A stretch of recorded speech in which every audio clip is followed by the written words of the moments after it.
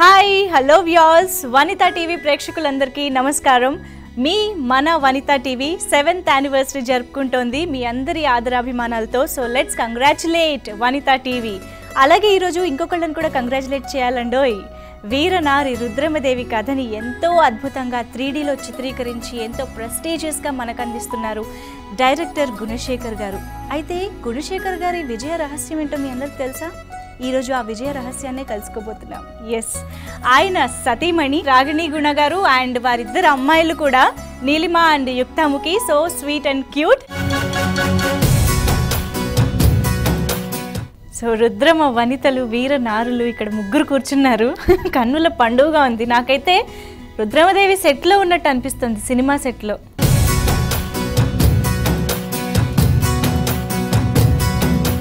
First time Gunasekhar గారు మీకు ఈ రుద్రమదేవి కథ గురించి కానీ అసలు ఈ ప్రాజెక్ట్ ఇలా చేయాలని అనుకున్నప్పుడు, మీతో డిస్కస్ చేసినప్పుడు వాట్ వాజ్ యువర్ రియాక్షన్? అంటే ఇంత భారీ బడ్జెట్ సినిమా, ఇంత భారీ సినిమా అంటే భయపడ్డారా, లేదంటే ఎలాంటి రియాక్షన్ ఇచ్చారు, ఎలాంటి సజెషన్స్ ఇచ్చారు? డెఫినెట్గా గుణశేఖర్ గారికి టెక్నీషియన్గా నేను ఆయనకి బాగా పెద్ద అభిమాని. సో ఆయన ఈ ప్రాజెక్ట్ అనుకున్నప్పుడు లేదు స్టార్ట్ చేద్దాం అని మేము ముగ్గురం కూడా ప్రోత్సహించాం. పిల్లలకు కూడా చాలా ఇష్టం. గుణశేఖర్ గారు ఎన్నేళ్ల కలేది? దాదాపు 10-11 ఇంకా ముందా? మా పిల్లలు చిన్నప్పటి నుంచి దాదాపు 9 years ఆ ప్రాజెక్ట్ని ఒక్కడు తర్వాత స్టార్ట్ చేయవలసింది అనమాట. సో ఇంత పెద్ద బడ్జెట్ ఒక అమ్మాయి మీద పెట్టి సినిమా ఇంత హిస్టారికల్ తీయడానికి ఎవరు ముందుకు రాకపోవటం వల్లే మేము స్టార్ట్ చేయవలసి వచ్చింది. యాక్చువల్లీ ఏ ప్రొడ్యూసర్ ముందు నుంచి ప్రొడ్యూస్ చేయాలన్న ఆలోచన అయితే లేదు. ఇది అతని డ్రీమ్ ప్రాజెక్ట్. అయితే డెఫినెట్గా ఈ క్యాన్వాస్ చాలా పెద్దది, దీన్ని ఎంతో అందంగా మలచొచ్చు. అది మన హిస్టరీ.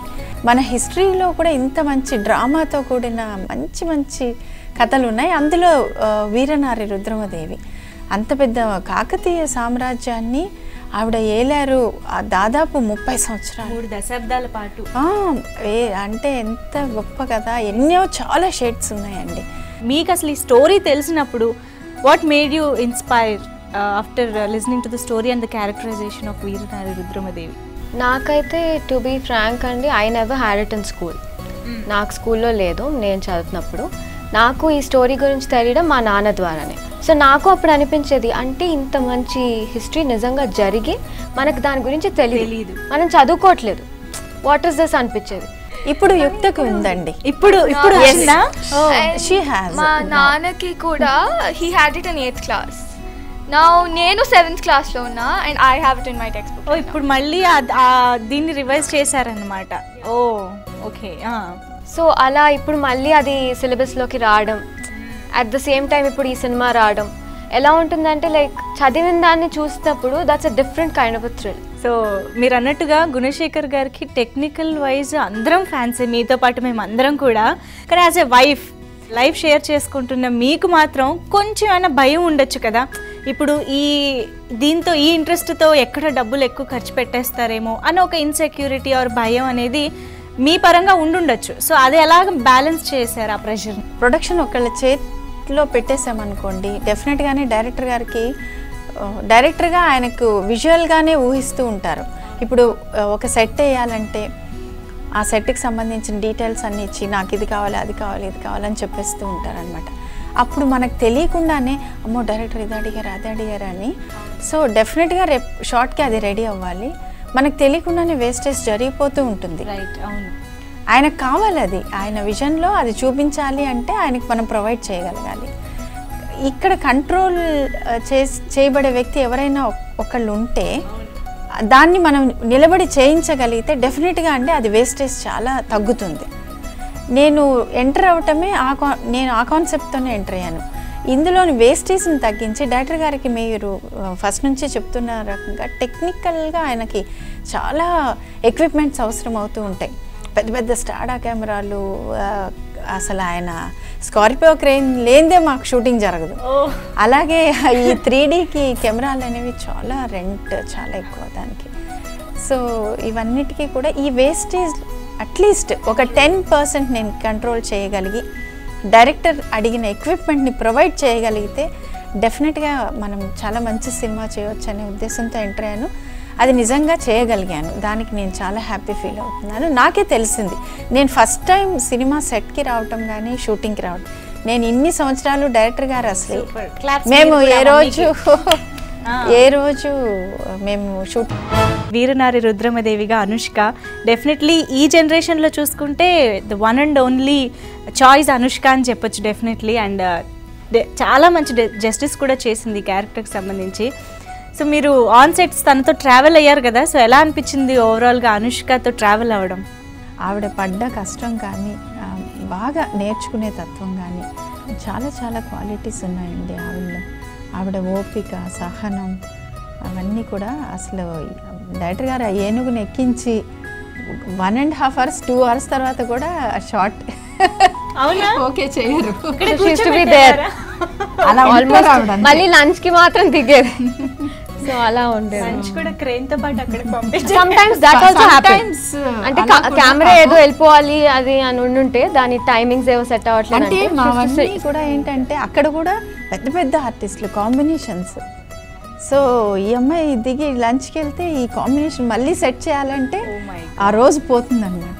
1% కూడా ఆ అమ్మాయిలో ఇరిటేషన్ కానీ అసలు ఆ డ్రెస్ వేసుకుంటేనే అండి ఇలా సముద్రం వల్లే చెమట వచ్చేస్తూ ఉంటుంది అనమాట. అంత అది మేము బాగా సమ్మర్ ఏప్రిల్ మేలు మా షూట్స్ అన్నీ పెద్ద పెద్ద స్కెడ్యూల్స్ అనమాట. గోపన్నపల్లె ఎలా ఉంటుందంటే నడినెత్తిన అలా మండు టెండ అన్నీ ఇంకా బాబాయ్ అసలు ఏ పరిస్థితిలో క్యారవాన్కి వెళ్ళి మాతో పాటు సెట్లోనే ఏదైనా సరే మానిటర్ ముందు కూర్చొని ఇలాగా సార్ అలాగా ఇంకా ఏదైనా ఇంప్రూవైజ్ చేయవచ్చా అని అమ్మాయి ఇంట్రెస్ట్ అసలు గ్రేట్.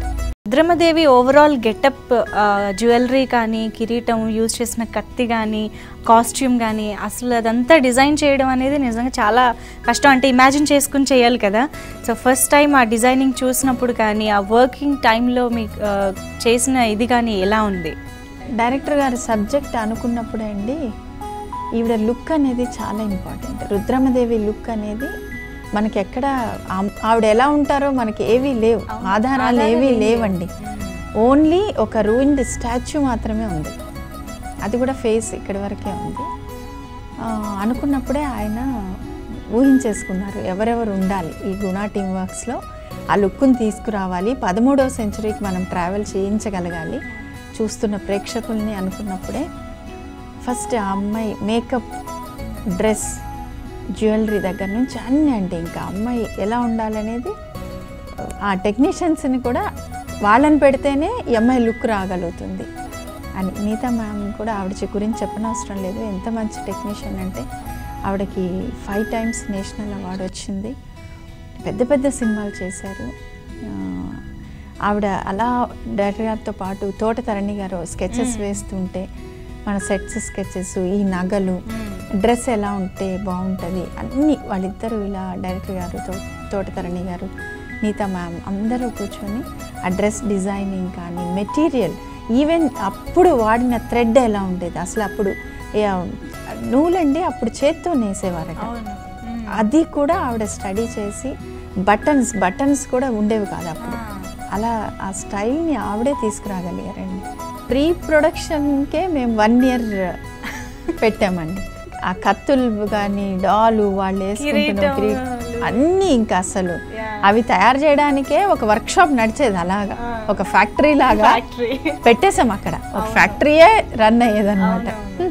సో అవన్నీ కూడా చాలా హెల్ప్ అయ్యాయండి. అంటే మనము ప్రతిదీ రిక్రియేట్ చేసుకుని షూటింగ్కి వెళ్ళగలం. ఆ 13వ శతాబ్దంలో ఏమి వాడారు వాటన్నిటికీ కూడా డీటెయిలింగ్ అండి తోటతరణి గారు. ఈ కత్తి మీద ఉన్న ప్రతి చిన్ని పువ్వు దగ్గర నుంచి దాని షేప్ దగ్గర నుంచి ఆయన ప్రతిదీ గీసేవారు. దాదాపు 275 ఇవి గీసేసారు ఆయన స్కెచెస్. అక్కడ కూర్చొని అలాగా మాతో పాటు అన్నీ ముందే గీశారు, ఇలా ఉండాలని చెప్పారు. కానీ డైరెక్టర్ గారు ఏదన్నా షార్ట్లో సార్ ఏంటి సార్ దీని డీటెయిలింగ్ ఎలా ఉండాలి, వెంటనే ఇలా ఉంటే బాగుంటుంది కూడా, ఇలా ఉండాలి అని. నిజంగా హ్యాట్స్ ఆఫ్ అండి. మనం అనుకుంటాం అబ్బా ఎంత కష్టపడిపోతున్నాం రోజు ఇంట్లో ఇలా పిల్లల్ని డ్రాప్ చేసి వంట, అదన్నీ వీళ్ళందరినీ చూసి నేను చాలా నేర్చుకున్నాను. మన అంత కష్టం పెద్ద ఎంత పెద్ద అనిపిస్తుంది. వాళ్ళు ఊరికే అవరండి నిజంగానే పద్మశ్రీలు అవి ఊరికే. అండ్ ఈ రుద్రమదేవికి టాలీవుడ్ మొత్తం నుంచి కూడా చాలా మంచి సపోర్ట్ వచ్చింది. బీట్ క్యారెక్టర్ ఆర్టిస్టులు కానీ, హీరోలు రాణా అండ్ అల్లు అర్జున్ కానీ. ఐ థింక్ అల్లు అర్జున్కి యాక్చువల్లీ హీరోగా చాలా మంచి ఇమేజ్ ఉంది. But at the same time ఈ రుద్రమదేవి విషయానికి వస్తే మాత్రం గోనగన్నారెడ్డిగానే మా అందరికీ వెంటనే గుర్తొచ్చేస్తారు. సో అంత బాగా ఆ క్యారెక్టర్ ఆడియన్స్లోకి వెళ్ళిపోయింది. అల్లు అర్జున్ ఎస్పెషల్లీ పర్టికులర్గా సెట్స్లో ఎలా ఉండేవారు, ఎలా ఉంది ఆయనతో వర్కింగ్ ఎక్స్పీరియన్స్? ఈ కథ విన్న వెంటనే నేను తనుగా వచ్చి మీ విజన్లో నేను సరిపోతాను అనుకుంటే నన్ను వాడుకోండి అని వచ్చిన హీరో అండి.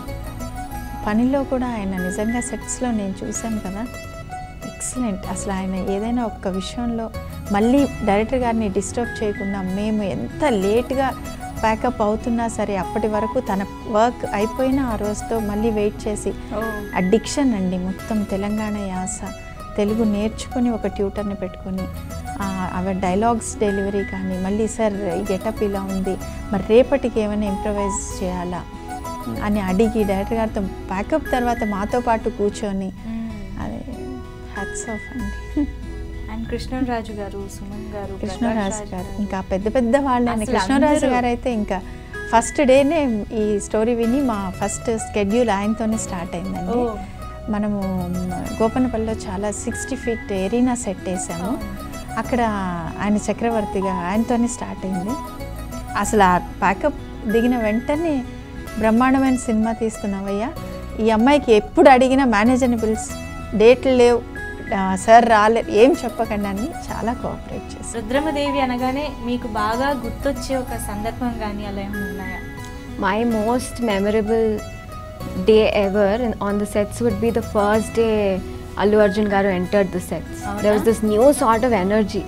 Movie set lone everyone was like ma Gannareddy dorikesadu annattu. Ante appadi varaku there was this thing going on. Evaru chestunaru Gona Gannareddy role, evaru There was a dilemma.